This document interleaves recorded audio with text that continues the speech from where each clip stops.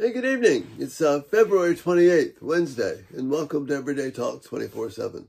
Normally, I'd be saying this is the last day of February, but we've got one more to go, February 29th. So I'm trying to do something unusual tomorrow because it's an unusual day. I want to look again. Last night we talked about this kind of melodramatic in our minds response when Paul says, I want you to live a life worthy of the calling you've received. Because we're thinking about big, glorious things.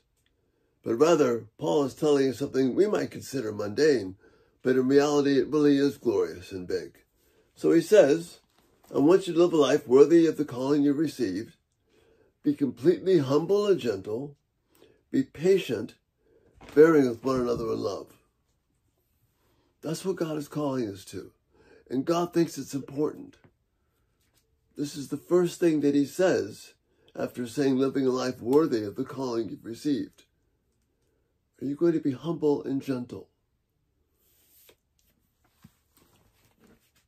See, the Bible makes a big deal about this. And Paul knows that. In Romans 15:4 we read this.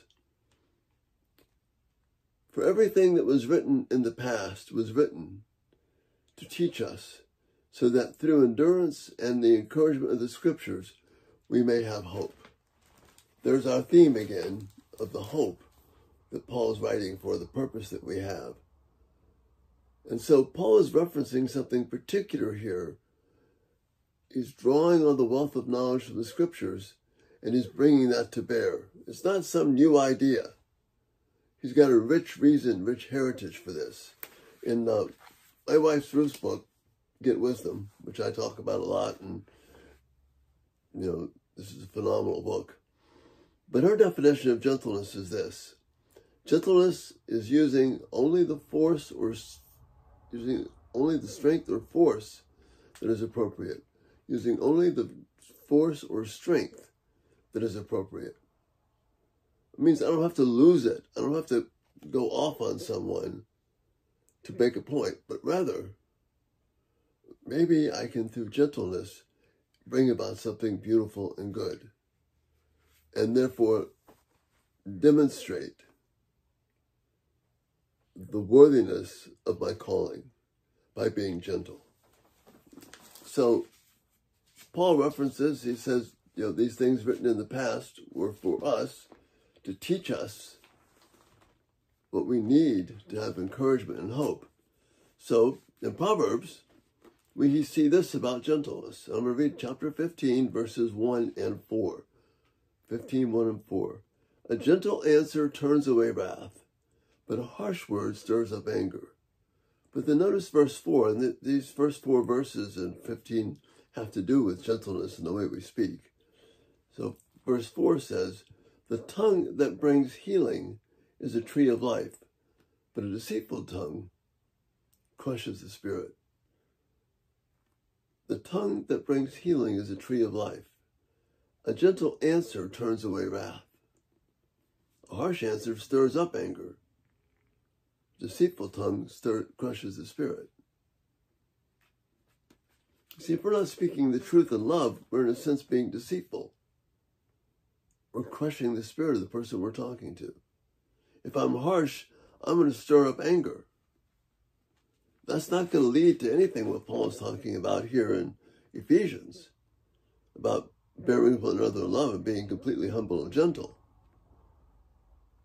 No, that's talking about me living the life according to my way of calling, making myself important, not making the scripture important, not making the Spirit of God important, not making what I've been saved to do important. If I continue to live for myself, then I'm not living for what I was saved for. I was living for what I was saved from. God is trying to keep us from doing what we want to do. That's the problem. But to replace it with this calling that we've been given, that we can do things immeasurably more than we ask or imagine. So we see here that Paul is on very solid ground where he's encouraging us about gentleness. Notice the power of gentleness. Now you notice in the thumbnail tonight, there's this mama tiger carrying her little cub to safety. Is there any question there about this mother having power? No. But she's using the gentleness, the force that is appropriate to get the job done. So she's carrying this little guy in her mouth. She could just easily end his life. But she's carrying him carefully.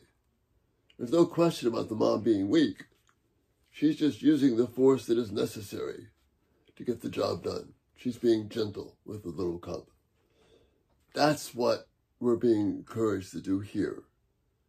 Your gentle answer turns away wrath. It's a tongue that brings healing. It's a tree of life.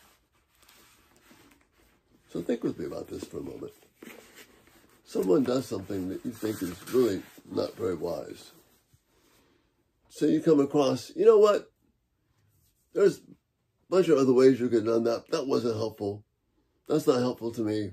You need to stop that right now, or you need to stop this behavior because I'm not going to be very happy with you if you don't. Or words to that effect. Or you could say something along these lines. Wow. I get it that you're in a tough situation. You know, I understand why you felt like you had to say that. I want to work in such a way so that you're comfortable talking to me. I get that you're frustrated.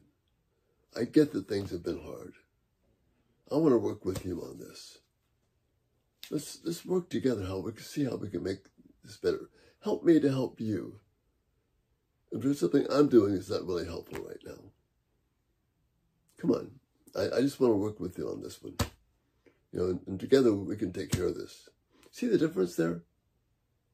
Both addressed the problem, but one did it in such a way where it was harsh and it stirs up anger. It crushes the spirit. But the other way, it's a gentle answer. It brings healing. It's the tree of life. That is living in a manner that is worthy of the calling that we've been given in Christ. See how powerful gentleness is. Let's work on this. Think about this. Instead of trying to be right or trying to put somebody down, let's focus on being gentle. Just like that mama tiger's being gentle with her little cub. Think about that. Really important things for us to think about. So you see what Paul's saying, living a life worthy of your calling, being gentle is exactly what he's talking about.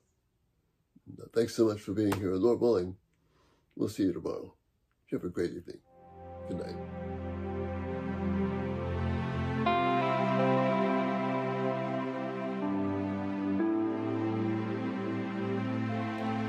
Thank you for watching. May God richly bless you as you seek to live for His glory.